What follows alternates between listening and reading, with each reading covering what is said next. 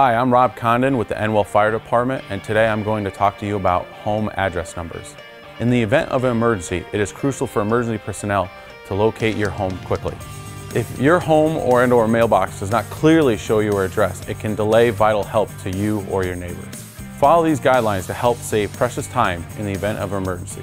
On roadside mailboxes, a minimum of 3-inch reflective block-style letter is recommended for mailboxes and/or posts. If you live on a through street, an emergency vehicle could approach from either side, so number both sides of the mailbox or post is recommended. Not script, that's too hard to read quickly.